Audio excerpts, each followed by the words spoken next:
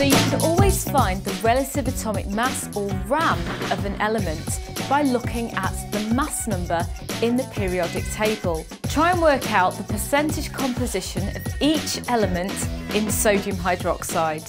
Multiply that by 100 because we're trying to calculate a percentage here. We can use these results to work out the empirical formula.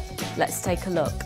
1 mole of a gas is the amount of gas that contains 6 times 10 to the 23 molecules. It means that there's going to be 6.023 times 10 to the 23 particles of carbon present. They're going to have the same number of particles, but they're going to have different masses. Inefficient, wasteful processes have low atom economies.